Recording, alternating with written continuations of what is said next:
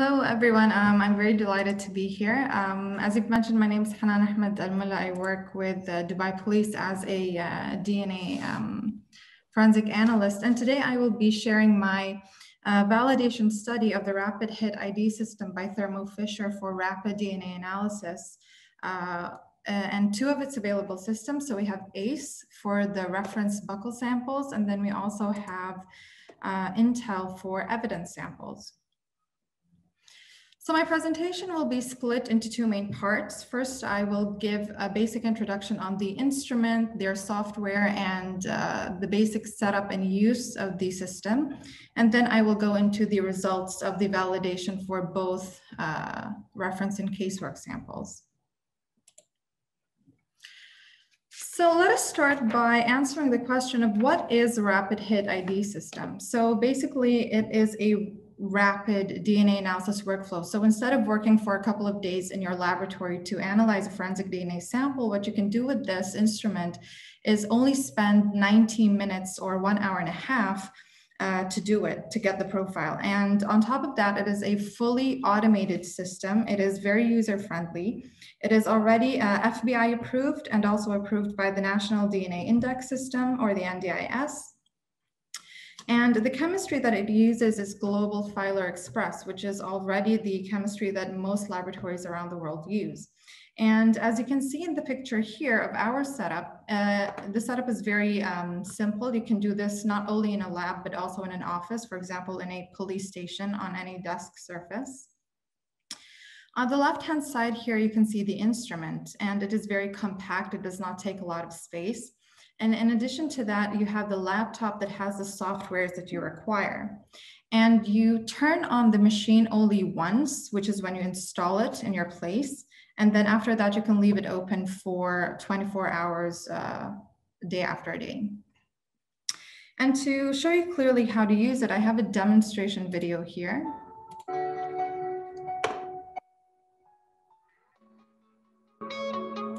So the machine is already turned on for you. And then the first thing you will do is log in with your credentials. So this can happen with by many things. So first of all, you have biometrics. There's a fingerprint scanner at the bottom of the screen here. And on the top of the screen in the corner, as you can see here, there's a camera for facial recognition. And you can also use the keypad in the screen to enter your PIN number or your password. And then you take the sample that you want to take. In this case, it is an example of a reference buccal swab, which means that the cartridge that you will use is ACE instead of Intel. And the next step is that you want to enter the name of your sample. So again, you can do this either using the keypad on the screen by manually typing the name of your sample, or you can use the same camera to scan the barcode that you have in your sample if you have one.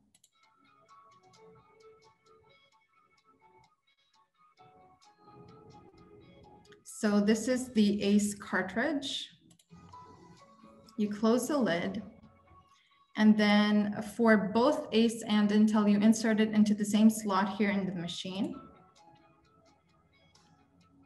And then immediately the 90-minute timer will start. You can come back after 1 hour and a half.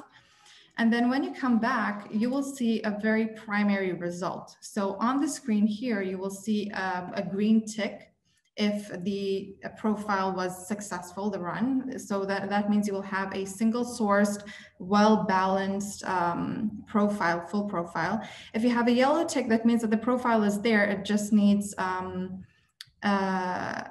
some minor reviewing by a forensic expert. And if the if the run had failed, you will see a red X. And comparing this workflow to the normal DNA analysis workflow, it is very compressed. So in the cartridge itself, you have tiny chambers and spaces where the PCR and cell lysis solutions are present. So these happen here. And then in the primary cartridge at the bottom of the instrument, the DNA fragment detection happens here. And the primary cartridge is enough for about 100 runs already. So these are the two ACE and Intel cartridges. You can see that from the get-go, they look very similar. They're only color-coded with different labels, and this is very convenient because this means that you can use for any types of sample that you have the same instrument.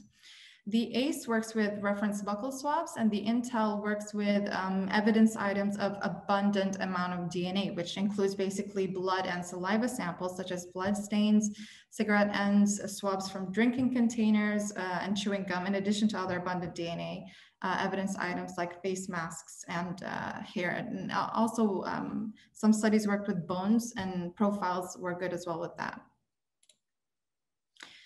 So let us talk about the two softwares that come with the RapidHIT ID system. So first of all, you have the RapidLink software, which is a data management software. And for example, if you have access as an administrator, what happens is that every single instrument in your region, the information for them will be centralized to you. So in this screenshot, you can see here the RapidLink software, you can see a map that is similar to Google Maps, where every single instrument that is connected to you in your specific region or area is pinpointed on the map. And you can see which user has access to which instrument, and you can edit that if you want. You have the bar graphs at the bottom of the map here that shows the total number of runs per instrument or per day. And you can track that. And on top of that, if you're a forensic expert and DNA analyst, you'll have access to 4 applications that are present in the software, which you can see down here below.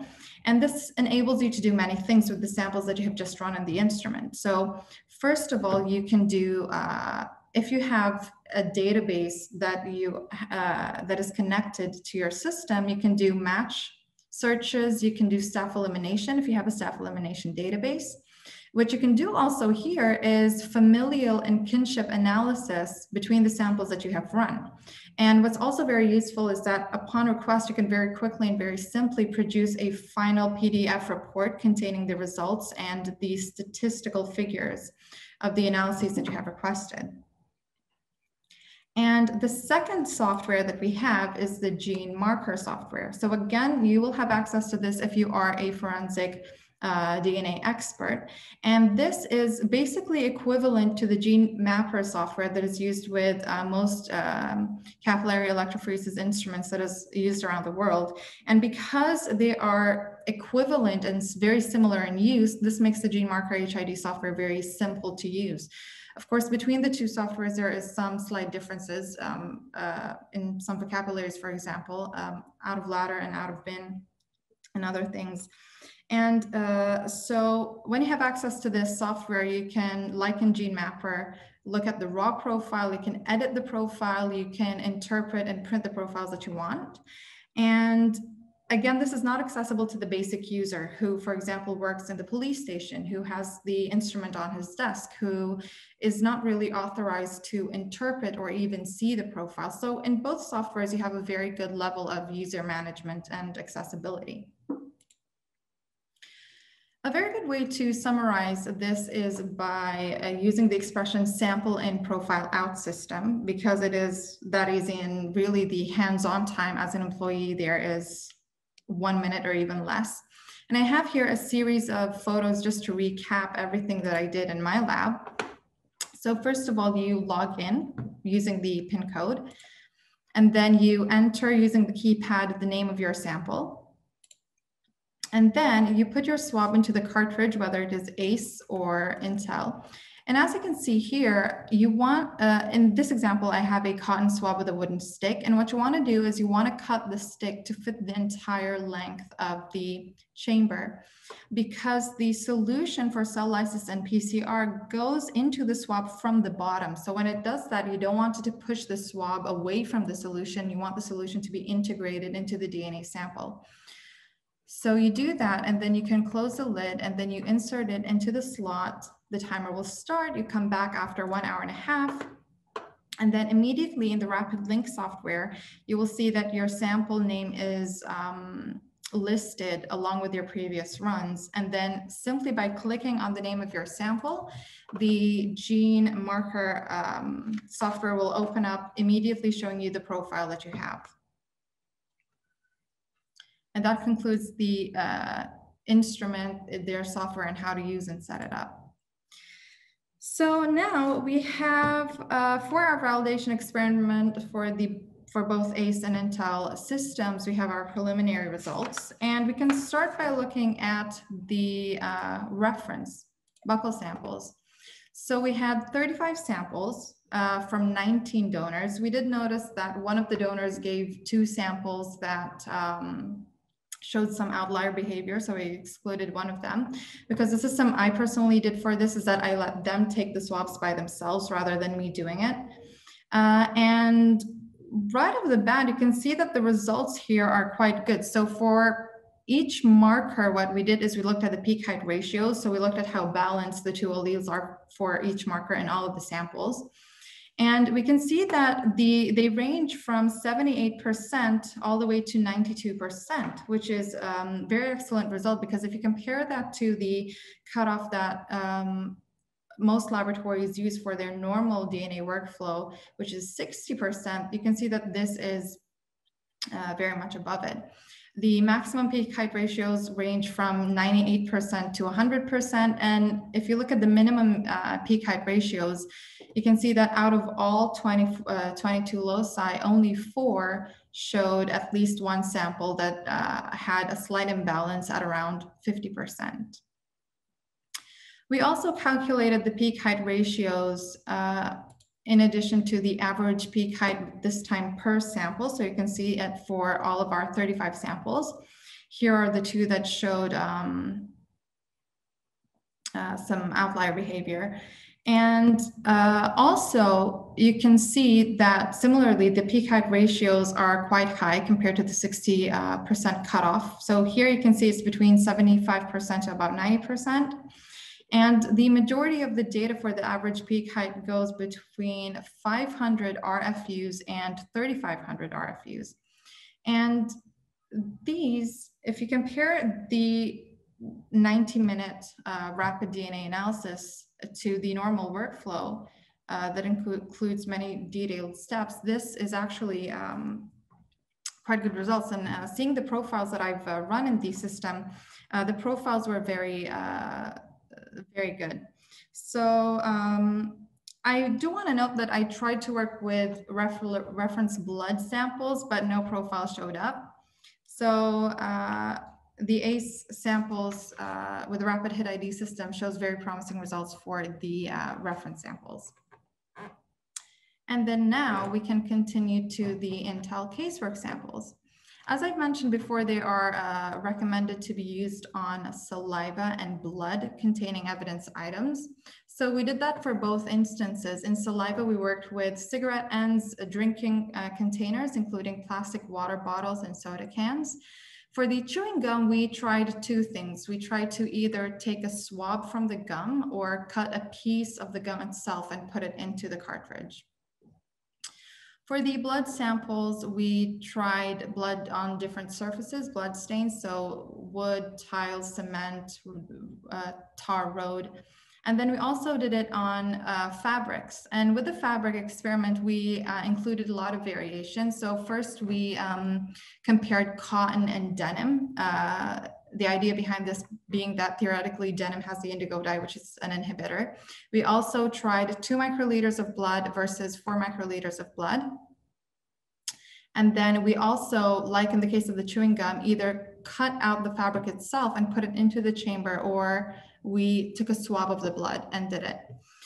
And I do have to mention that the RapidHIT ID system for the Intel casework samples is not yet recommended to be used on touch samples, because even with the normal workflow of the DNA, we know that there are much weaker and more challenging samples to produce a full profile for, but nonetheless, I still tried it. Previous studies on other versions of the Intel samples worked with caps. And I also did personal items here, but I had several criteria to choose the personal items to work with the rapid DNA analysis. So first of all, these items are personal, meaning that you would not expect a mixture to be there. You would expect it to be a single source profile. And the other criteria is that it is used frequently, so that compared to other touched items, you would have more amounts of DNA on that.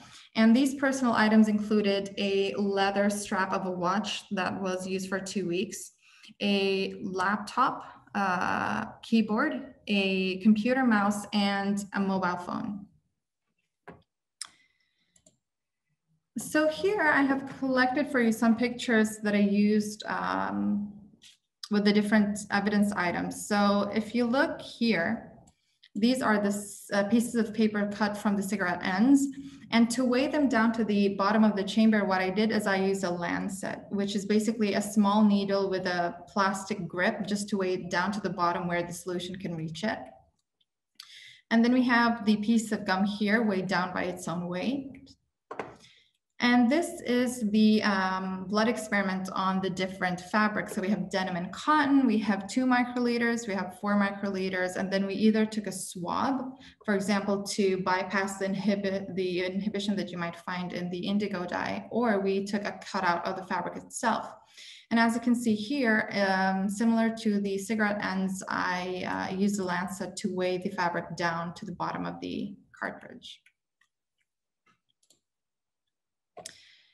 The blood stain samples included those that were on tiles, on wood, on tar road, and on cement. And the one on the road, I just let it quickly dry under the sun for only about 20 minutes.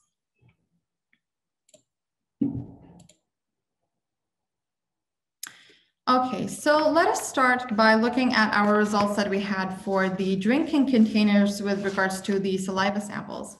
So right off the bat, when you compare the results of Intel samples with the reference A samples, what you can see with the Intel is that you have a much greater variation in the data.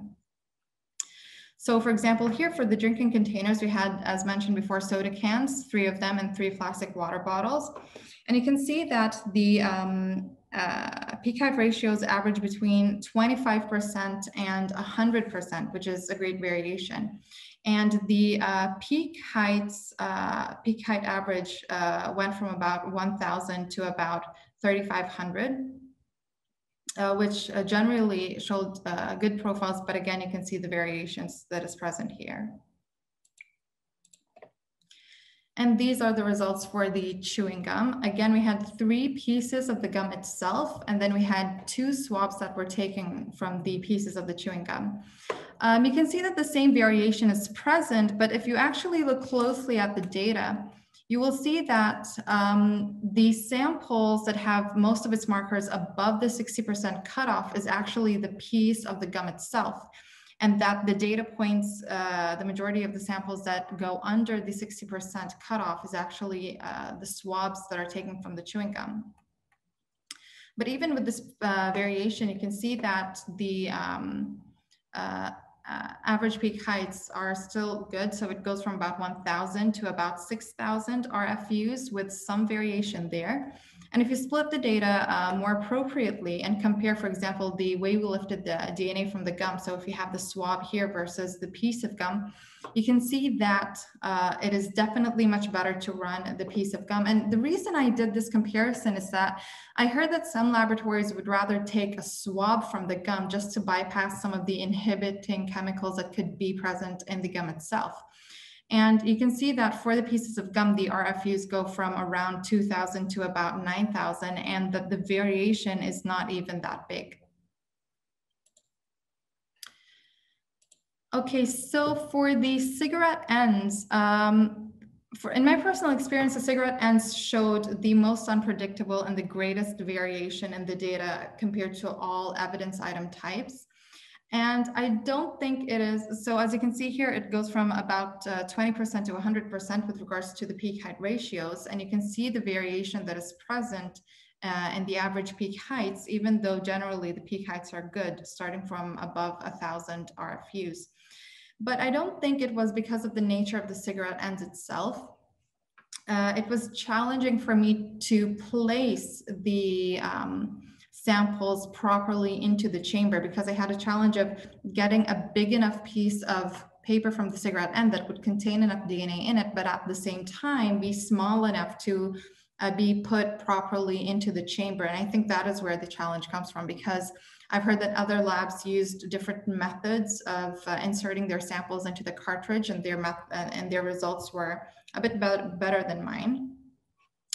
And the way I got my results here is that in some instances, for example, the orange data point here, we had a very good full single source profile that has its markers above 60% with the peak height ratios. But for some profiles, the markers looked pretty weak with regards to its peak. But even with this variation, you can see that the average peak heights are still very good. They go above 1,000 to about 3,500 RFUs.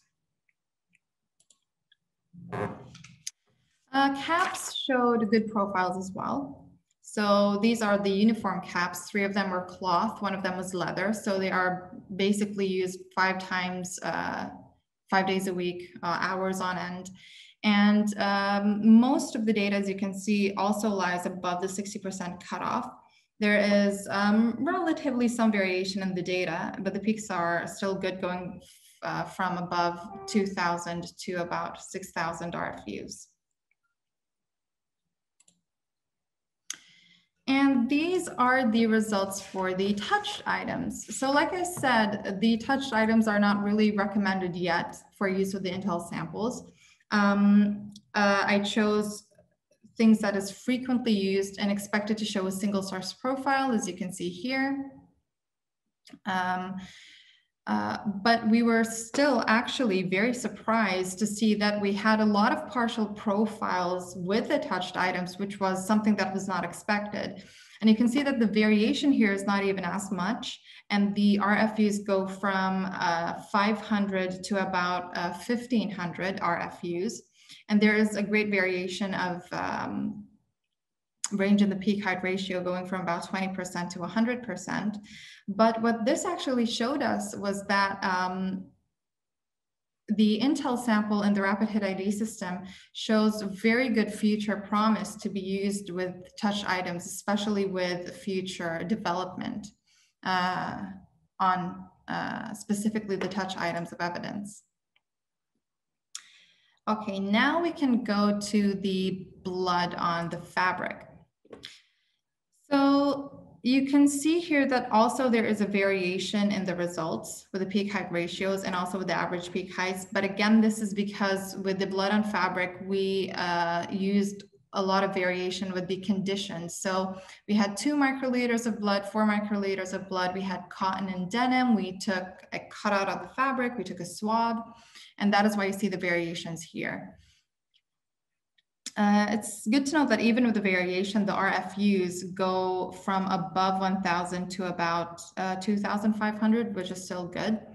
And here is a more informative comparison. So if you compare the blood samples taken from cotton versus denim, you can see that there is really not much difference, which means that the system did not really suffer from any inhibition from the indigo dye that comes with the denim.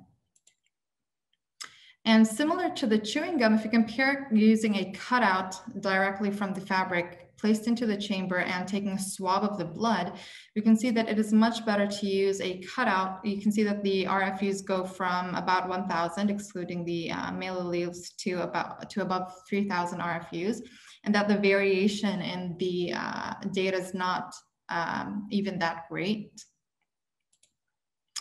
And with regards to bloods on surfaces, they showed very, very, very good results as well. So generally with all of the evidence sample types, blood with regards to Intel samples showed the best and most reliable results, especially those on surfaces. So you can see here that the majority of the data for the peak height ratio falls above the 60% cutoff. The 5 markers that show a single sample with a peak height ratio slightly below 60% were actually the ones on cement and roads. So they're more exposed to outdoor environment versus the tile and wood. And you can see that the the average peak heights were relatively higher. So it goes from about 1,000 to about 4,500 RFUs with little variation in the data.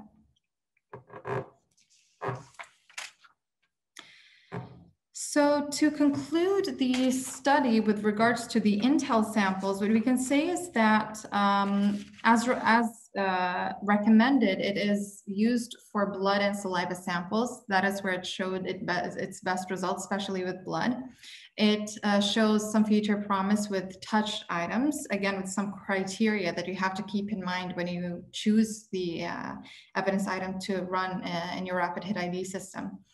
And even though this is a fully automated system, your role as a forensic DNA analyst is still crucial because you have a lot of decisions to make when using the system.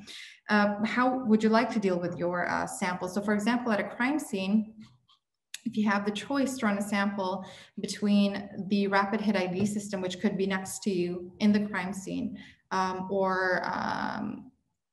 versus running the sample in your central lab, you can ask yourself, do I have a backup of the sample? Can I lift an identical sample from the crime scene as a backup? You can ask if you want to run the test on the RapidHIT ID system, but then go back to the central laboratory and do some more confirmatory tests. You want to see if you might, for now, to get some more intelligence, rapid intelligence for the investigation, if it would be enough for now to have a partial profile with enough number of markers that would cover some degree of statistical confidence to be used for the investigation. And also, when the profile comes out, compared to the ACE reference, you would need your expert opinion on the interpretation of the profile. It is very important to know that the RapidHIT ID system is not meant to be used as a replacement of your central laboratory. It is meant to be used as an extension of it.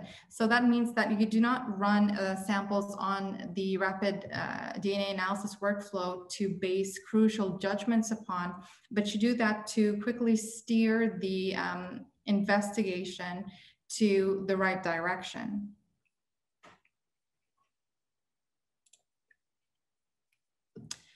So to conclude, the RapidHIT ID system is a rapid 90-minute fully automated sample in profile out system. There's a very good user management availability here because you have your basic user who is not a DNA expert, who does not have access to the profile, who works, for example, in the police station and just run these samples into the instrument. You have the administrator who can oversee and manage all of the basic users. And then you have the forensic DNA expert who can look at the profiles and have access to the softwares and the applications. And again, this is an extension of the central laboratory for forensic DNA analysis and a great investigative lead in this regards.